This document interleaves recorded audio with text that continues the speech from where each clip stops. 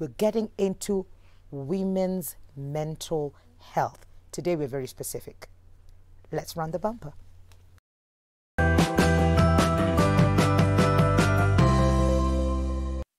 And having this conversation with us today is an amazing, gorgeous woman. She's been here before. Ayanda, welcome to the show. Thank you so much. Lovely to see you. Lovely to see you too. Well, I see you elsewhere, but you know. Good to have you on this couch. Thank you. For anybody who missed out our and your shoe, Ayanda. Thank you. Your what? Okay, now that is a good shoe. You're the queen of fashion.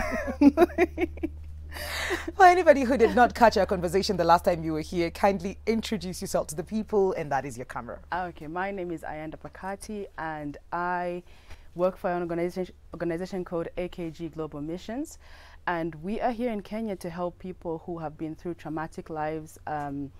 Mainly, we've been dealing with people who've gone through sexual trauma, you know, mutilation, things like that, and we've been helping them just overcome that kind of trauma and help them just get back into life, just get that balance back, because when somebody's gone through so much trauma, you find that their life is sort of on a destructive path, and we've just kind of been helping people have that focus again. So yeah, that's what you do. And we're happy you're here because today we are specific. Yeah, we're talking about women and their mental health. Yes.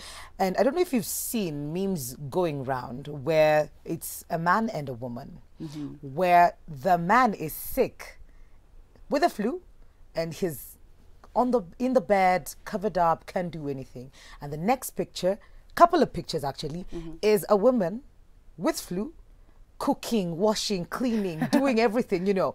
So they've sort of like built up this image of how a woman is a superpower. Like she can do everything, she can multitask. But then again, to what expense are we doing these things as women? Yes. I think as women we can do that because, you know, we always have these society expectations. So women can seem as a superpower, and yet they are, but many women also hide what they're going through because you have so many expectations in society, in your home, things like that. So I feel like many of us hide behind a picture that is not really true, that is not really, you know, it's not really speaking our truth, and we just kind of have to meet obligations and do what we can. But mental health is really a serious thing. It's a serious thing because that person who can be doing all those chores in the house can be completely depressed. That is true. They can be completely anxious and so much panic and whatever it is, but they're just doing that for this. They're just doing life because that is what is expected of them. Absolutely. You can't break down, because when you break down, then the whole family is broken down. But then how can we tell that a woman needs help? What are the telltale signs that yes, she's doing everything that is supposed to be done by a woman? Yes, she's 37 and not married and still showing up smiling. With the society looking at her those ones for, why are you not married, why don't you have kids? How can we tell then behind the facade of I am okay? That facade we always put on. I think it's very difficult if that person is just putting up the facade and you're just kind of engaging with them on that surface. So you have to come a little bit closer and see what is happening behind those. And you know, people really lose a lot of confidence. You can tell, like, inside maybe that person has actually doesn't even talk about their goals anymore. They don't even talk about their vision anymore. They don't really express themselves all the time. As women, we are expressive. You know, we like to talk, we like to express ourselves, but maybe sometimes that person may just be shut down, and you will have to get a bit closer to that person to actually understand what's going on, because most of the times all this social media and everything, we're always putting up faces to show others that we are okay. That we are okay. But we are not. We are not. And would you say that because of society, probably what we've had, that women come out more to talk about what they're going through? Is that true? Is it a matter of fact that we actually step out to talk about our mental health and what we're feeling and what we're going through? Are you saying that, sorry, can you just repeat that? You mean that women are more vocal about it? Yes. In my experience, I've Yeah. not found that as a Very matter of yeah, fact. actually, because I don't feel like people nowadays are vocal about the vulnerable things, or you know, the things that make them feel like, oh, I'm exposed. You know, people don't want to be exposed that No. much, you know.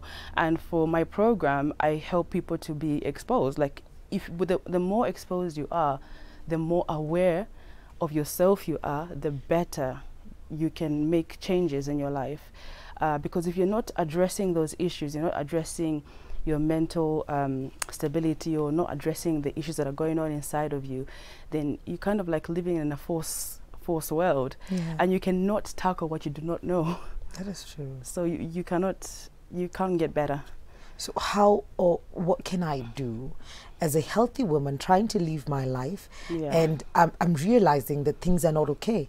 I am losing interest in things that used to, you know, burn Matter. in me. Yeah. They used to matter to me. Yeah. But now I'm not feeling like that anymore. What are Yeah. the few steps, or where do I even begin Yeah. to get, you know, my sanity back, to get the love that I had for things around me again? Yeah. So, you know, our body, right? People just talk about this physical body. Yes. But we have a soul, we have a spirit, right? So we are a being that has 3 parts, and those 3 parts must be fed, right? So you need a certain balance in your life. And for you to kind of avoid mental stuff and kind of stay on top of it, you need to be feeding those 3 parts of your life. And some people can be, you know, feed your spirit. Maybe you have some sort of spirituality. You must feed your soul with fun, interaction, adrenaline. You must feed your soul with different kind of activity. And of course, you feed your. We know that there's nutrition, there's exercise, but if you do that more regularly, it actually helps. Or with your different fronts. Yes. Do not focus on just physical or Right. just spiritual bit of Right. it. Focus on all parts of the body, soul, spirit, and body. Everything. We interact with friends in the soul. Yeah. We go outside and do, I don't know, adventurous stuff, you know, hiking, whatever it is. It's feeding the soul. Kind of like rejuvenating passions, and rejuvenating your, just that, bring back that clarity. Mm. You have to come with that clarity, because what depression does is it gets like in a rut, and you become stagnant, and you focus on the issue, scenario, and you can move on from that.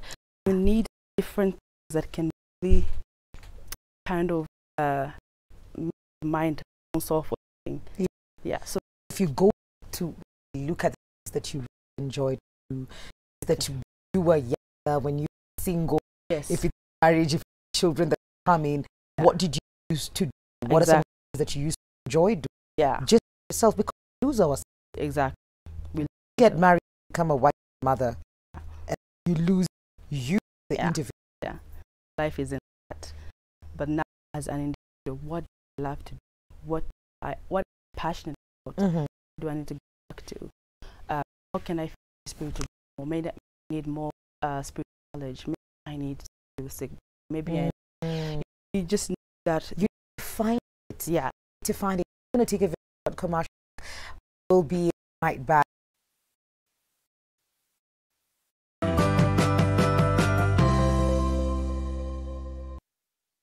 Welcome back to Full Circle with Mikali. A very good morning to you. I still have Ayana Pakati in the building. We are talking matters mental health, specifically about women, and we've talked about a lot of things and how to even take care of myself as a woman, finding the things that I used to love before when I realized that my life seems Yeah. so the things that I used to do, the things that I used to enjoy, the passions that I had, to just.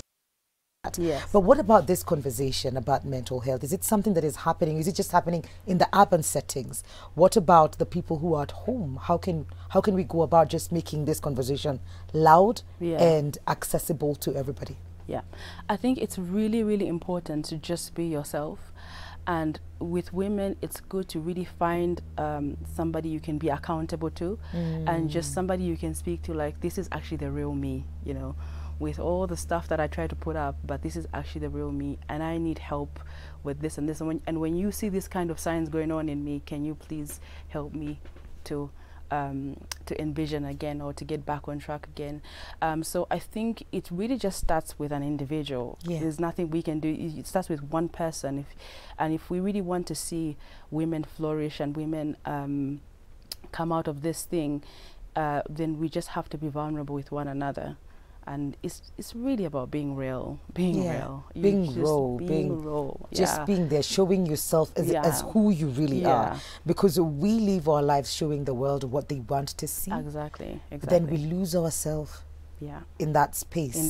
Of being Mrs. Perfect. And you have to keep up that charade for so long.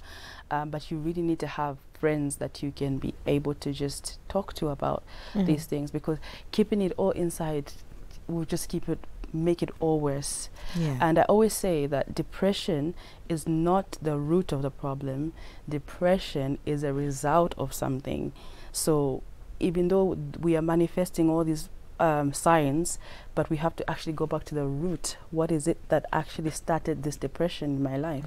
You see, because I can have depression today, tomorrow I can be okay, the next day I have it again. So it's like, it's just a result of my childhood trauma. It's coming from my own neglect and rejection, and the things that I passed through in life. Even when men go into substance abuse, it's because they're trying to suppress something. You see what I mean?